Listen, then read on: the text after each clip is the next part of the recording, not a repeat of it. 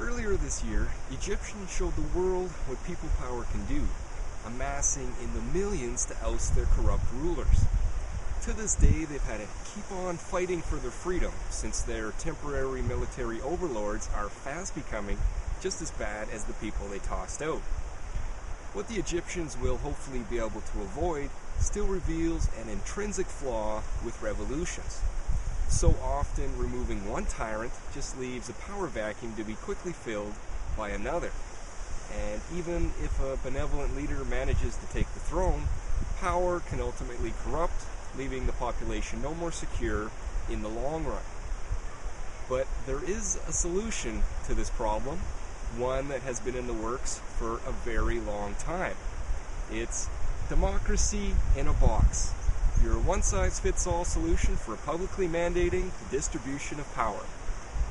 By combining the latest in technical innovations with tried and true real-world methodologies, it is possible to give any size population, from a small group to the entire human race, the means to ensure transparency in government and ways to hold authorities accountable to the voting public. No more tyrants and no more corruption, thanks to this fully functioning, deployable democratic system. And by adhering to an open source policy, it will only get better over time.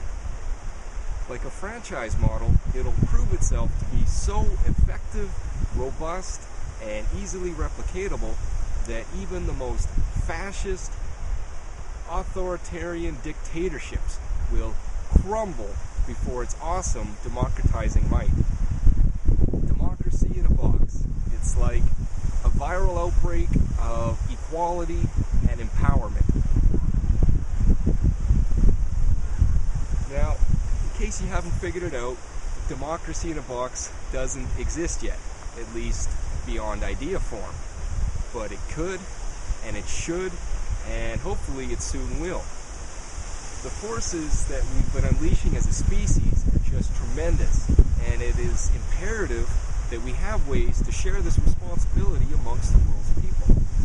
The need really has never been greater, so start demanding it now and make democracy in a box a reality for our world.